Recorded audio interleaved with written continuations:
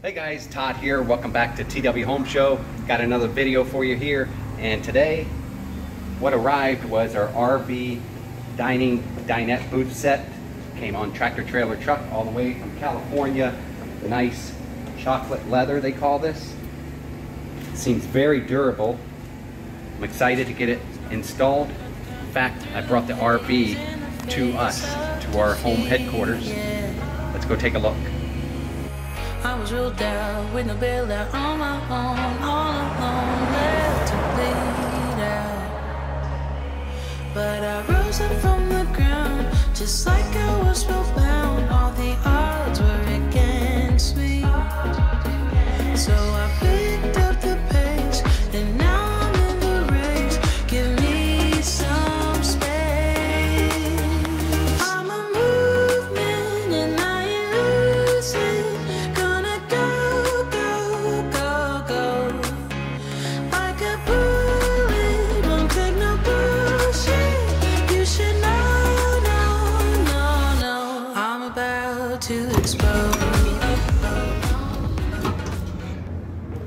So guys, this is where we're going to install the Dinette Booth Set. Right in this area right here. Right behind the driver's seat. Hopefully I measured correctly. And then we'll have our couch right after the Dinette Booth Set.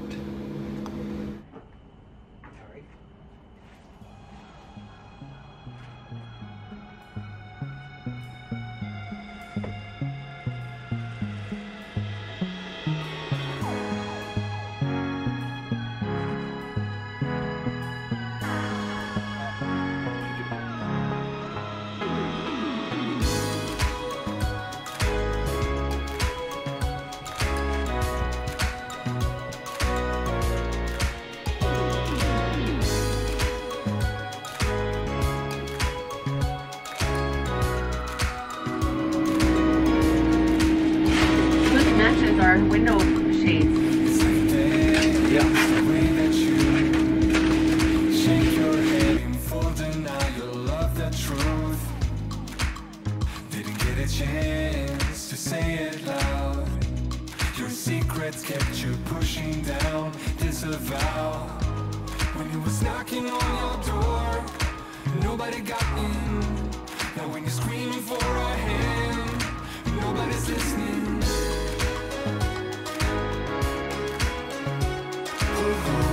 This is far from the end. You're gonna be back for more.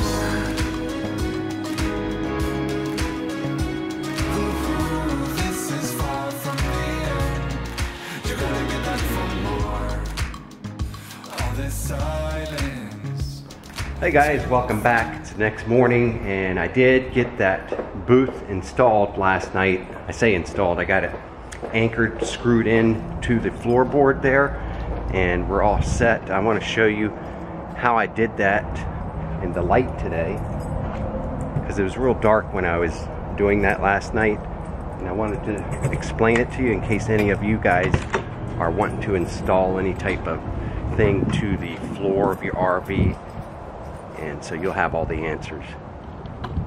So let's take a look in here. There we go. Our missing piece of furniture is back, and it's looking better than ever. I like it. It's a nice quality leather. I don't know if you can see that, but it's really thick. It feels thick, durable,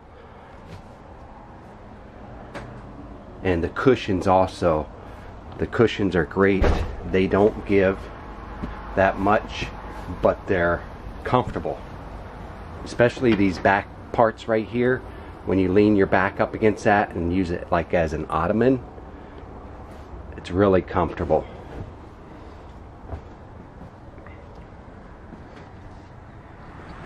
Okay guys, it's got this nice long drawer that you can pull out. I'm impressed with all the storage that they give you down below here on both sides, both ends. And I want to show you something. If you pull this drawer out by releasing the levers here,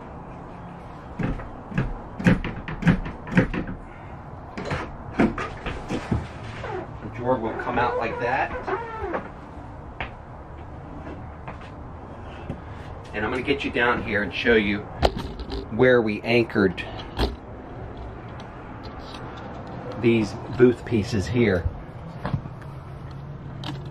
It's got a frame down here, and right past the frame there's little ears right here, one back there on all four corners, one right there.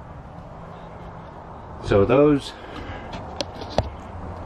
I used some wood screws, and I used screw lengths with washers on them that were only going to go into the floor about 3/4 of an inch.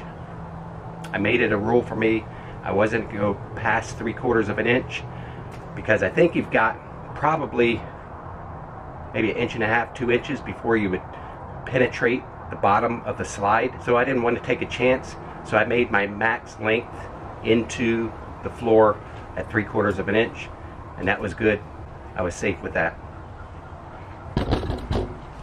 Now another thing on this booth, this section lifts up and pulls out just like that.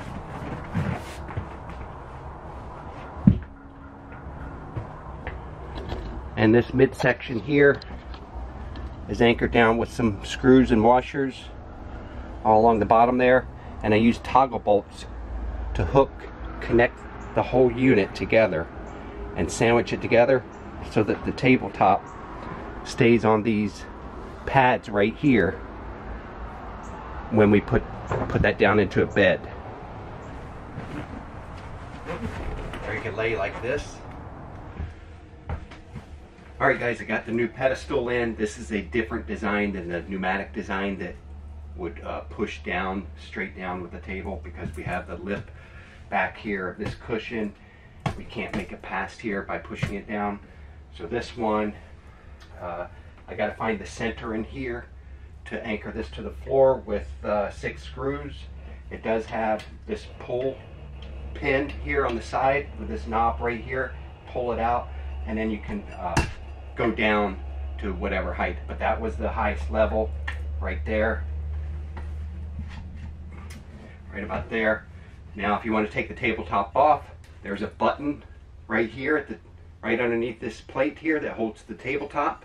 Press that in, and this will remove the tabletop. That button right there. Release the tabletop, and then it clicks back in. And this part, you press the button down here on the bottom plate, and that will release, so you can unscrew this pedestal post. And then you can take the table out and then put the tabletop, slide it in here to make it into a bed.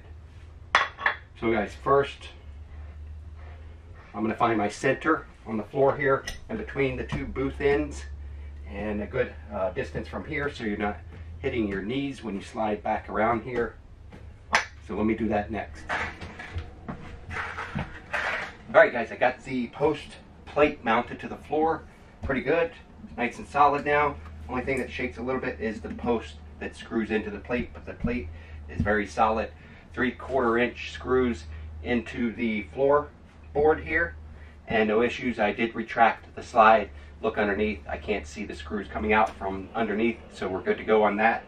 Now I've got to center in our bottom or our top plate, mount it, screw it into our tabletop, and I've got some 3/4 inch screws that will go into here.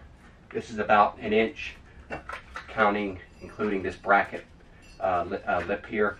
So we have 1/4 inch to spare before we were to penetrate all the way through.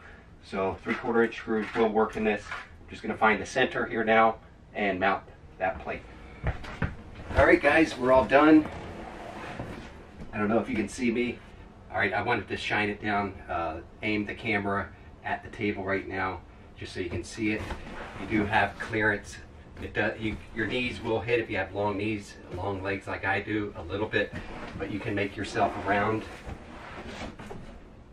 This tabletop will spin to help you get in and out if you need it. And the post screws into place. Now it is a little wobbly. It's only gonna be as sturdy as this post system down below, and it's just in a threaded, probably about a 1-inch thread post hole on the bottom plate. So, but to eat on here and stuff, it's gonna be terrific. It's gonna serve its purpose. And I can hear you guys right now saying, but Todd, I challenge you to take this apart and turn it into a bed, a day bed. Okay, challenge accepted. I'll take it on. So press the button underneath here, lift off our tabletop, our brackets below it, or right underneath there. Unscrew this post, the pedestal post. We could store in the drawers down here. Take your tabletop, slide that in here, grab your extra cushion, put that on here, and guys, we just made a day bed within a matter of seconds. Less than a minute I think that took. So guys, I know what you're thinking. The material on that booth, Dinette Booth, looks nice. It does look rich, and if you take a good close look at it, you see the texture in it. Very durable looking and a durable feel. And you're probably asking, Todd, you got mix match furniture now? I know we do. I want to keep that set for a while because it's working great. Nice motorized electronic switches on it and reclining features. But what we plan on doing eventually to make it a little bit more blended in is going with the same material as the Dinette Booth here and getting that done on our captain's chairs on the front, passenger and driver's seat. They're peeling, as you can see. Not a very good quality leather there. So if I could get that durable leather done on these seats here, that's going to be the way to go, and that's how I want to go. Probably within the next year we'll get those ordered up as well. But guys, right now I'm enjoying the Dinette Booth. Hope you guys like the video. Hope it helped you out if you have an RV and you're looking to do some modifications, whether it's to know what size screws to use or whatever information I was able to give you. Thumbs up. Guys, thank you for joining me in another one of my videos, and I'll see you on the next one.